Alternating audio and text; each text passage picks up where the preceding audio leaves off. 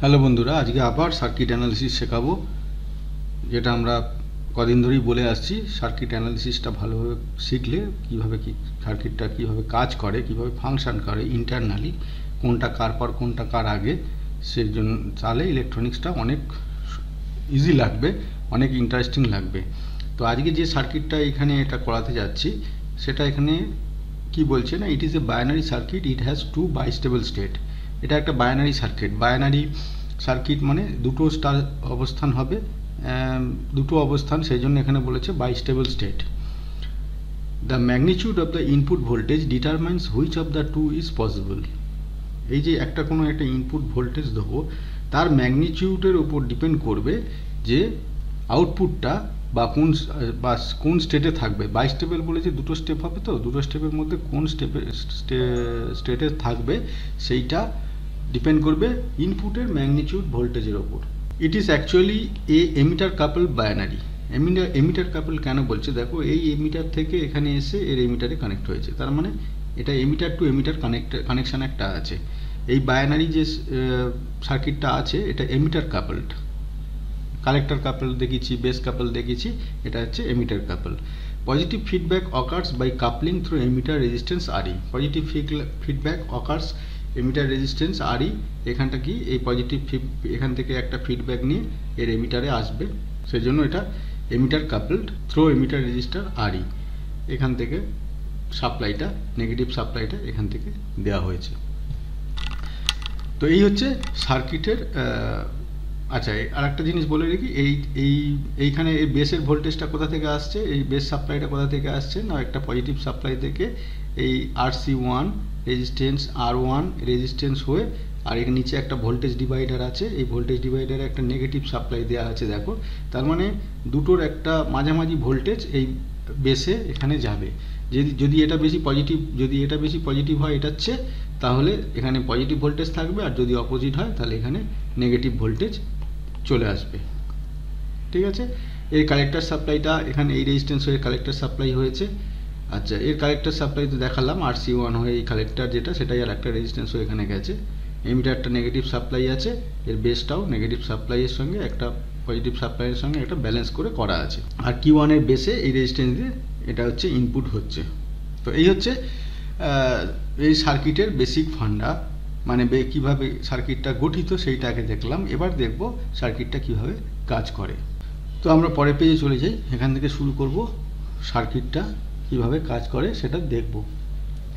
মনে করা যাক এখানে একটা পজিটিভ হাফ সাইকেল, এখানে একটা পালস, এখানে একটা অল্টারনেটিং ভোল্টেজ বা কারেন্ট এখানে দেওয়া হলো।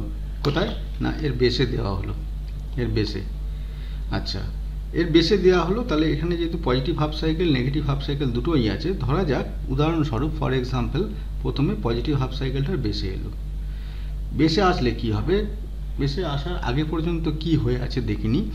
এই সার্কিটটা যখন অন হবে, মানে এখান থেকে ভোল্টেজটা যখন এখান দিয়ে কালেক্টরে এসে একটা ভোল্টেজ থাকবে, আর এই ভোল্টেজটা বললাম এখানে ভোল্টেজ ডিভাইডারের মধ্যে আসবে, আর এটা আসবে।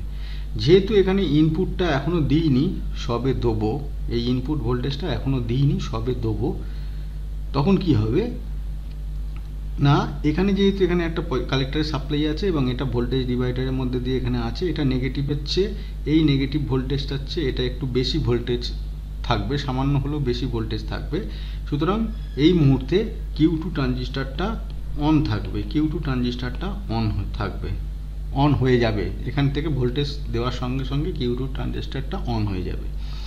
Q2 ট্রানজিস্টারটা অন হলে কি হবে, আমি আগের দিনের মতো এরকম অ্যারো মার্ক করে লিখে ছোটো ছোটো ধাপে লিখে বোঝাচ্ছি, যাতে তোমাদের বুঝতে সুবিধা হয়। Q2 ট্রানজিস্টারটা অন হলে কি হবে, এর কালেক্টর ভোল্টেজটা, কালেক্টর কারেন্টটা এখান থেকে হয়ে এমিটারে এখানে পাস হবে। ঠিক আছে, এমিটারে পাস হবে। এমিটারে পাস হলে কি হবে, তখন এমিটারের কারেন্টটা এখানে যেহেতু এটা কাপল করা আছে এখানে আসবে। এবার দেখো এখানে ইন্টারেস্টিংটা কি হয়, তার মানে Q1 এর এমিটার ভোল্টেজটা বাড়তে থাকবে। আমি এরকম শর্টে লিখছি যাতে তোমাদের বুঝতে, মানে অনেক কম জায়গার মধ্যে অনেক বেশি লেখা যায় এবং বুঝতে পারো। এমিটারের ভোল্টেজটা বাড়তে থাকবে। এতক্ষণ এখানে কোনো পালস ছিল না, তার মানে এটা 0 ছিল, আর এখানে এটা যেহেতু এটা নেগেটিভ, এখান দিয়ে নেগেটিভ সাপ্লাই করা আছে, তার মানে এটা নেগেটিভ আছে। যে মুহূর্তে এখানে পজিটিভ সাপ্লাইটা, এখান থেকে পজিটিভ সাপ্লাইটা এসে এমিটারে বাড়তে থাকবে, তার মানে এমিটারের একটা ভোল্টেজটা একটা এখানে পজিটিভ ভোল্টেজের দিকে যাবে এমিটারটা। এই অবস্থায় এখানে এই পজিটিভ হাফ সাইকেলটা এই বেসে দেওয়া হলো। তাহলে ন্যাচারালি এই পজিটিভ হাফ সাইকেলটা যদি সাফিসিয়েন্ট এনাফ হয়, মানে এই যে এখানে ভোল্টেজটা এখানে এমিটার থেকে, কালেক্টর এমিটার থেকে হয়ে এসে যেটা, আচ্ছা Q2টা যখন অন হলো, Q1টা তখন কিন্তু অফ হয়ে আছে, Q1টা কিন্তু তখন অফ হয়ে আছে, এখনো এ শুরু করেনি। যে মুহূর্তে এখানে পজিটিভ ভোল্টেজটা যদি সাফিসিয়েন্ট এনাফ হয়, তার মানে এই এমিটারে যে ভোল্টেজটা হয়ে আছে তার চেয়ে বেশি, কত বেশি না 0.7 ভোল্ট বেশি যদি হয়, ঠিক সেই মুহূর্তে Q1টা অন হয়ে যাবে। অন হওয়ার আগে পর্যন্ত এই যে এই পয়েন্টে, এইটা মনে করা যাক এ পয়েন্ট আর এটা হচ্ছে বি পয়েন্ট, এ পয়েন্টের ভোল্টেজটা, Q1টা যেই অন হয়ে গেল, এ পয়েন্টের ভোল্টেজটা কমতে থাকবে। কারণ কি, এখন ভোল্টেজ মানে এখন কারেন্টটা এই কালেক্টর হয়ে এমিটার হয়ে এখানে এদিকে আসছে, এদিকে ফ্লো হচ্ছে। তাহলে এতক্ষণে এ পয়েন্টের ভোল্টেজটা হাই হয়েছিল, এই হাইটা কি করছিল না, এই হাইটা আবার এখান থেকে ফিডব্যাক হয়ে এই বেসে গিয়ে এটাকে আরো বেশি, আচ্ছা এই স্টেপের আগে তাহলে এই স্টেপটা বলে নিই। যেহেতু Q1 অফ ছিল, তার মানে পয়েন্ট এ ভোল্টেজ হাই ছিল। পয়েন্ট এ ভোল্টেজ যদি হাই থাকে, কি হবে, Q2 বেস ভোল্টেজ হাই হয়ে যাবে। Q2 বেস ভোল্টেজ যদি হাই হয়, কারণ এখানটা যদি হাই থাকে, এই ভোল্টেজটাই তো আবার ঘুরে এসে এই বেসে ঢুকবে, তার মানে Q2 স্যাচুরেশনে আরো বেশি অন হবে। Q2 আরো বেশি অন হলে Q2 স্যাচুরেশন পজিশনে চলে যাবে, কিন্তু যে মুহূর্তে Q1টা অন হয়ে গেল, সেই মুহূর্তে Q1টা অন হয়ে গেলে এ পয়েন্টের ভোল্টেজটা, আবার বললাম এটা কালেক্টর এমিটার হয়ে নিচের দিকে ফ্লো করবে। নিচের দিকে যে মুহূর্তে ফ্লো করবে, Q1 এর এ পয়েন্টের ভোল্টেজটা কমতে থাকবে, Q1 এর এ পয়েন্টের ভোল্টেজটা এখানে কমতে থাকবে, Q1 এর পয়েন্ট এ ভোল্টেজটা এখন কমতে থাকবে।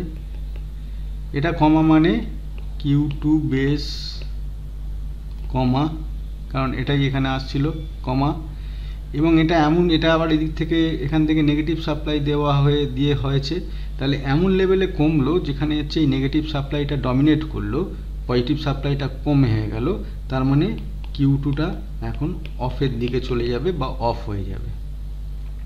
Q2টা যেহেতু তাহলে এখন তাহলে কন্ডিশনটা কি দাঁড়ালো না, Q1 অন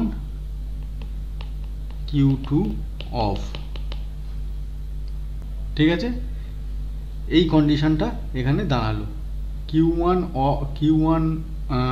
অন বা স্যাচুরেশন মোডে চলে গেছে, আর Q2টা অফ, কাট অফ, কোনো কারেন্ট প্রবাহিত হচ্ছে না। কখন এই সাইকেলটা কখন ঘটলো না, যে পজিটিভ হাফ সাইকেল যখন এখানে এসে বেসে এসে পড়লো। এবার দেখব আমরা যদি নেগেটিভ হাফ সাইকেল বেসে আছে, এই অবস্থায় ঠিক এরকম হয়ে আছে, Q1 অন হয়ে আছে আর Q2 কাট অফ মোডে চলে আছে, এটা অন হয়ে আছে, এটা অফ হয়ে আছে। এই অবস্থায় আমরা দেখব যে নেগেটিভ হাফ সাইকেল যদি Q1 এর বেসে আছে তখন কি হবে। তাহলে এটা পয়েন্ট এ, এটা পয়েন্ট বি, এখন নেগেটিভ হাফ, এটা ছিল হচ্ছে, এটা অন ছিল আর এটা অফ ছিল, এই কন্ডিশন থেকে নেগেটিভ হাফ সাইকেল এসে Q1 এর বেসে পড়লো। তাহলে নেগেটিভ হাফ সাইকেল যদি এখানে ঢোকে তাহলে কি হবে, ট্রানজিস্টরটা অফ হয়ে যাবে, কারণ রিভার্স বায়াস হয়ে যাবে, বেস এমিটার রিভার্স বায়াসের দিকে চলে যাবে, Q1 এর বেস আর এমিটার রিভার্স বায়াসের দিকে চলে যাবে, তার মানে Q1টা অফ হয়ে যাবে। Q1টা যদি অফ হয়ে যায়, পয়েন্ট এ এর ভোল্টেজটা কি হবে, আবার বাড়তে থাকবে, কারণ এখান থেকে কোনো কারেন্ট প্রবাহিত হচ্ছিল যেটা, সেটা স্টপ হয়ে গেছে, এখন আর এই কারেন্ট প্রবাহিত হচ্ছে না, তার মানে পয়েন্ট এ এর ভোল্টেজটা বাড়তে থাকবে। যে মুহূর্তে পয়েন্ট এর ভোল্টেজটা বাড়তে থাকবে, তাহলে সেটা গিয়ে পৌঁছবে কোথায়, Q2 বেস, ভোল্টেজটা বাড়তে থাকবে, যেই এখান থেকে এই ভোল্টেজটা আবার বাড়তে থাকবে। সেটা যখন একটা সাফিসিয়েন্ট লেভেলের উপরে চলে যাবে, Q2টা তখন অন হয়ে যাবে। এই Q2টা এমিটারের রেসপেক্টে বেস ভোল্টেজটা যদি 0.7 বা তার উপরে চলে যায়, এটা তখন অন হয়ে যাবে। তার মানে এখন এটা অফ হয়ে গেল, এটা ফার্স্ট সাইকেল, আর 2 নম্বর এটা অন হয়ে গেল। তার মানে এখানে এটা ছিল, এটা যদি 1 নম্বর সাইকেলে, যেটা পজিটিভ হাফ সাইকেলে Q1 on R Q2 of, negative half সাইকেলে Q1 অফ হয়ে গেল, Q1 অফ হয়ে গেল আর Q2 অন হয়ে গেল। যে মুহূর্তে এটা অন হবে, এটা আবার এখান থেকে কারেন্টটা এই রেজিস্ট্যান্সের মধ্যে দিয়ে এখানে ফ্লো হয়ে এখানে গিয়ে এমিটারের ভোল্টেজটা বাড়াতে থাকবে। কিন্তু বাড়ালেই হবে না, এখানে যেহেতু নেগেটিভ হাফ সাইকেল আছে, এটা ওয়েট করতে হবে। কতক্ষণ ওয়েট করতে হবে, এর positive half cycle next positive half cycle না যতক্ষণ না আসে। তাহলে এরকমভাবে একটা পজিটিভ হাফ সাইকেলে একরকম ঘটতে থাকবে, আর একটা নেগেটিভ হাফ সাইকেলে একরকম ঘটতে থাকবে, দুরকম অবস্থা পরিবর্তন হবে Q1 আর Q2 ট্রানজিস্টারের। এই জন্য এটাকে বলেছে বাইস্টেবল, দুরকম অবস্থা, দুটো স্টেবল কন্ডিশন, দুরকম স্টেবল কন্ডিশন পাওয়া যায় বলে একবার যখন Q1 অন থাকবে তখন Q2টা অফ থাকবে, যখন Q1টা অফ হবে তখন Q2টা অন থাকবে। এই দুটো সাইকেলে পজিটিভ হাফ সাইকেলে একরকম ঘটবে, নেগেটিভ হাফ সাইকেলে একরকম ঘটবে, এই জন্য এটাকে বলেছে বাইস্টেবল কন্ডিশন। এরকম এটা রিপিটেড হতে থাকবে, যতক্ষণ এরকমভাবে সাইকেল এখানে ঢুকতে থাকবে, এটা এরকম চলতে থাকবে, সাইকেলটা এরকম রিপিটেড হতে থাকবে। ঠিক আছে? তো এই হচ্ছে সার্কিটটা কিভাবে কাজ করে পজিটিভ হাফ সাইকেলে এবং নেগেটিভ হাফ সাইকেলে। আচ্ছা, সেইটা বোঝালাম তোমাদের, আশা করি তোমরা স্টেপ বাই স্টেপ বুঝতে পারলে। এবার যেটা ইম্পর্টেন্ট যেটা হচ্ছে, এতক্ষণ আমরা এখানে এই আউটপুট ভোল্টেজটা নিয়ে আমরা এতক্ষণ কথা বলিনি। আউটপুট ভোল্টেজটা অ্যাকচুয়ালি কি পাবো, এখান থেকে যদি একটা এরকম ভোল্টেজ দিই আউটপুটটা কি পাবো, আউটপুটটা পাবো সেটাই এবার তোমাদের দেখাবো। আউটপুটটা যদি এটা দিই, আউটপুটটা পাবো এরকম অথবা অন্য রকম। এটার ব্যাপারে এবার বলি, ইট ডিপেন্ডস অন দ্য এটা টাইম হবে, it depends on the time during which Q2 is conducting. এই Q2টা কতক্ষণ ধরে কন্ডাক্ট করবে, সেই টাইমের ওপর এই আউটপুট ভোল্টেজটা ডিপেন্ড করবে। এটা খুব ইম্পর্টেন্ট। কিউটাকে কতক্ষণ আমি অন রাখবো, বা কতক্ষণ স্যাচুরেশন পজিশনে ফেলে রাখবো, বা কতক্ষণে সেটা তাড়াতাড়ি কাট অফ মোডে চলে আসবে, সেই পুরোটার ওপর ডিপেন্ড করে এই time, on the time during which Q2 is conducting, এই শেপটা ডিপেন্ড করবে। It can convert inputs with any wave shapes into output voltage. মানে এটা স্কোয়ারও হতে পারে, ট্রায়াঙ্গেলও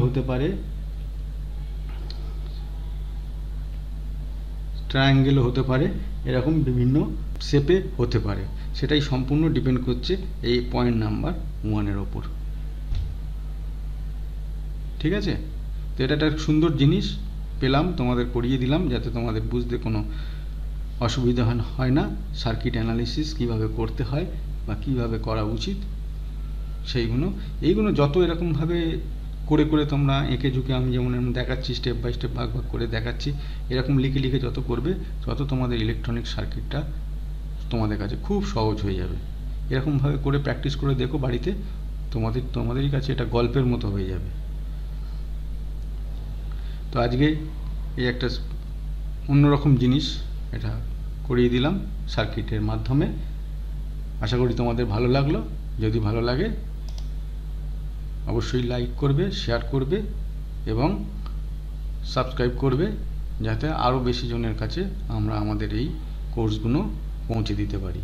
তো আজকে এই পর্যন্তই বন্ধুরা, থ্যাংক ইউ। তো বন্ধুরা আজকে এই পর্যন্তই, পরের দিন আবার ফিরে আসবো এর পরবর্তী এপিসোড নিয়ে, নতুন ভিডিও নতুন টপিক নিয়ে। তো আজকে এই পর্যন্তই। যাওয়ার আগে যেটা বলি প্রতিবার, আজকেও বলি যে আমাদের চ্যানেলটা সাবস্ক্রাইব করুন, আর ভিডিওগুলো পছন্দ হলে লাইক করুন এবং সেই সঙ্গে বন্ধুবান্ধব চেনাশোনার মধ্যে শেয়ার করুন। Thank you.